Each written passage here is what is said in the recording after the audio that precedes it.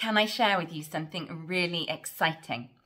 Lauren Gray and I have spent today planning the agenda for next Friday's Alchemy of Touch workshop for yoga teachers. This is a day-long workshop next Friday, and it is so juicy. We still have a couple of spots available, so if you want to join us, this is what you can expect in the day. I'm gonna have to read it.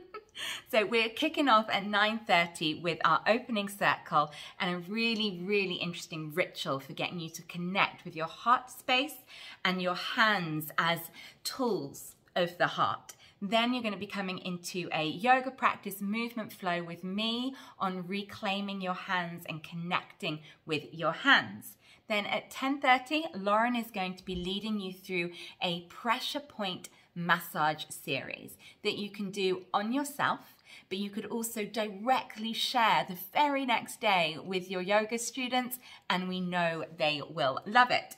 Then cup of tea. Who doesn't need a cup of tea? Before a brief theory session with me on the koshas, the different layers of the subtle body. Then we'll come into a touch-based exercise when you will feel how to touch the different layers from the physical body, the breath body, the energetic body, the mind body, and really even to how we touch at a soul level. After that, we will be going into a little bit more practical theory, covering first the golden rules of touch, so you know the why and is it appropriate and the kindness with which you're sharing touch in class.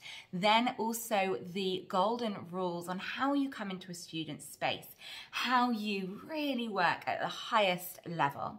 We'll be exploring this in everyday yoga poses so you can implement what you learn immediately.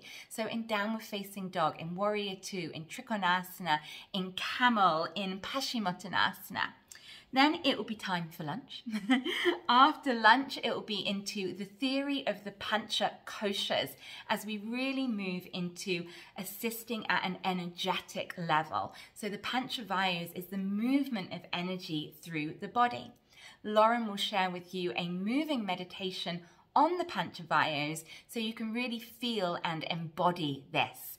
After that will be some small group work where you're going to be looking intuitively at how energy is flowing in your students and learning more intuitive assists.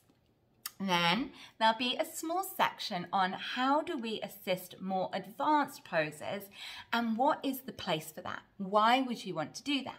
So for instance, in retreats, one-to-one, on workshops, when you want to use your hands to encourage a student to feel into something they maybe didn't think they were capable of, with the right support and assist, they can realize they're capable of so much more than they initially thought.